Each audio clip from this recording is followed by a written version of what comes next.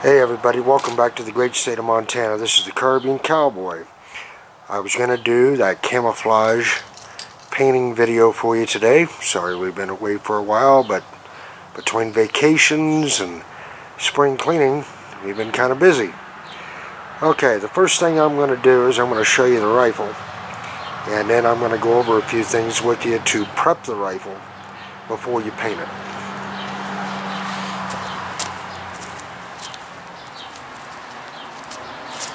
First thing you want to do is make sure anything you don't want to get paint on, your mask off, tape off, the action, scope covers, trigger, rubber butt pad.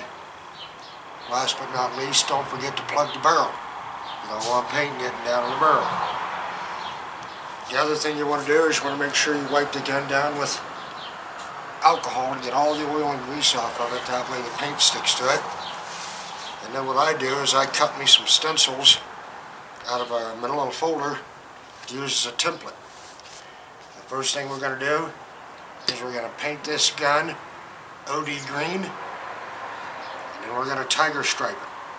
And I'll show you how I do that using black and then a few other colors to go along with it.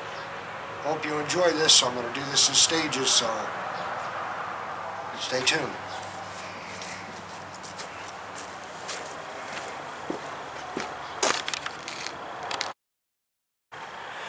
Okay, as you can tell, I got most of the gun painted OD green, and what I do is I try to let it dry in between coats. Now let me tell you guys something. I'm married, I got a wife, and I'm going to tell you something. You do this in the house, and you better be willing to pay the double, because that camouflage Krylon paint sticks really well to everything it gets onto. And the problem is, as you get that in the house, the little lady's not going to be really happy. And the fumes that it emits is not really pleasant. Most women don't care for it. So what I'm going to do is I apply a light coat. I let one end of it dry so I can handle it. And then I'm going to apply the coat to the other end. And then when I get done, we'll go to the tiger striping process. So just stay tuned. Okay, now we're going to start on the tiger striping process. And I'll try to go slow and explain to you what I'm doing. Depending on how you want your tiger stripe done, all you have to do is just kind of lay it out. I have a series of templates here that I use, and it makes your life a lot easier than trying to use tape and mask it off and all that kind of stuff. But you can do it just about any way you want it, but this is the way I do it. Works best for me anyway. Word to the wise though, make sure your paint is dry before you do this. That way you get no smears, that way you get no runs. Okay? And what you want to do is just give a real light coating.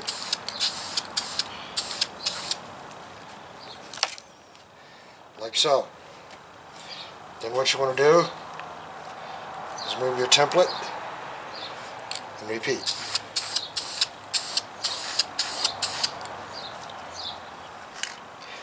Making sure that you keep your lines going in the same direction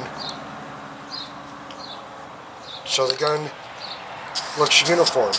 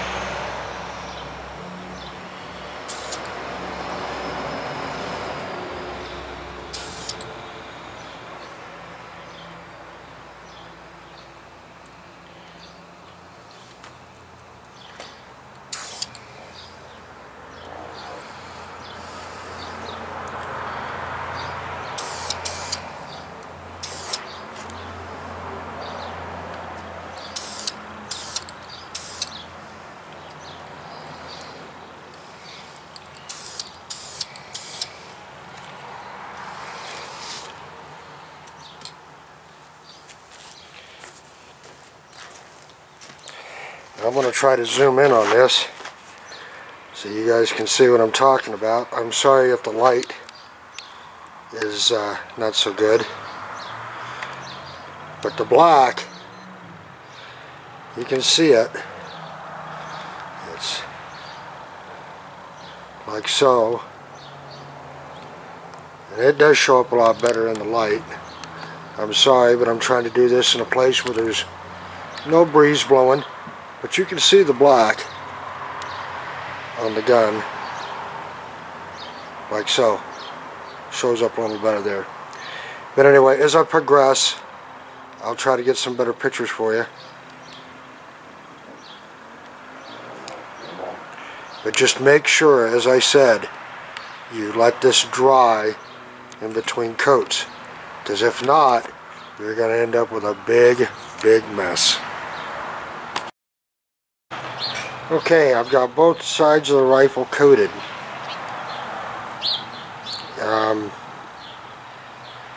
The thing you're going to want to remember is you don't want to get too heavy.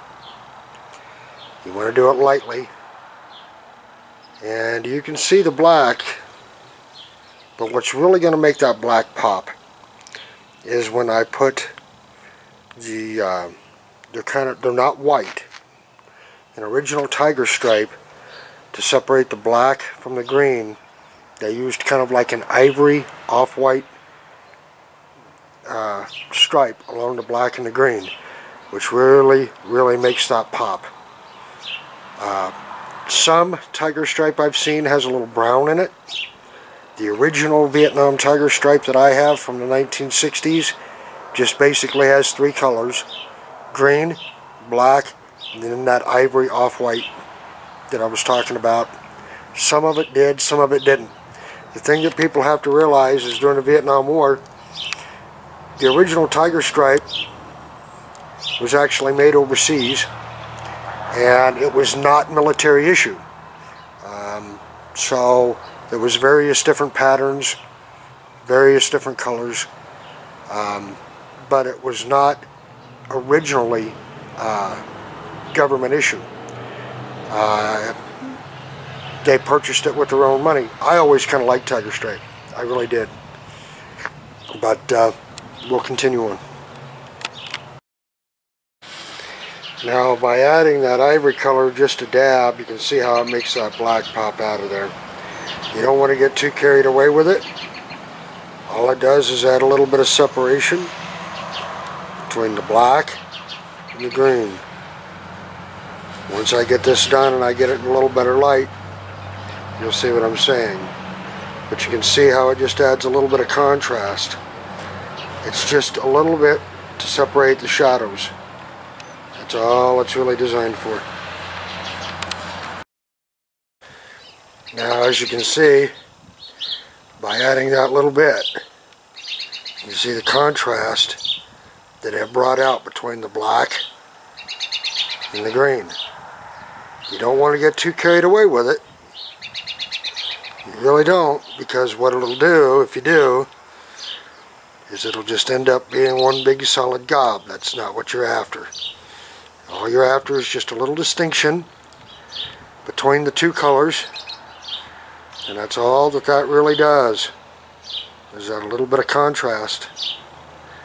So the other thing you might want to do, what I do, is if you don't put a sealer on top of this, some of the gun oils, gun cleaners will take the paint off.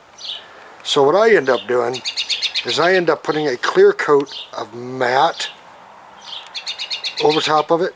Matte clear coat. Don't use a gloss, because if you use a gloss, it'll be really shiny, and that kind of defeats your purpose. But what you're after is you're after just a flat finish, and I'll go ahead and do that, and then once I put that matte clear coat, it really makes it pop. So we'll let this dry. Now, you don't have to use a brush like I did to put that on.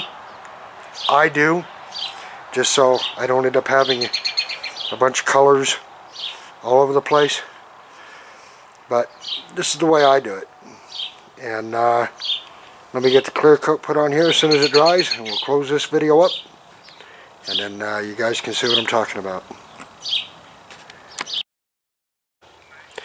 Okay guys, here's the finished product. You see, once you put that clear coat on there, it really makes it pop. I could have got a little more radical with it. I could have put a little more black and all on there if I wanted to, but I didn't. Because black in Mother Nature is kind of an unreal color.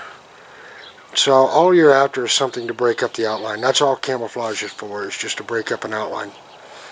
But as you can tell, I think it turned out really nice.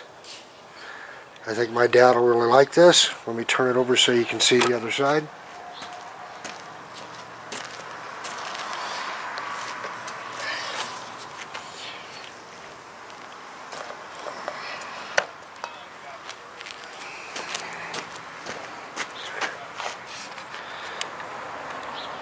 And there you go. I think it turned out really nice. You can see the distinction in the colors. You can see how it turned out. All the lines are uniform. And it looks really nice. So anyway, I just thought I would bring this to you. I hope you enjoy it. Remember, it's only paint. And if you want to remove this, acetone takes it off. Do not use paint stripper. Acetone works really well. So anyway, I hope you've enjoyed this. This is the Carbine Cowboy coming to you from the great state of Montana, saying we'll see you next time.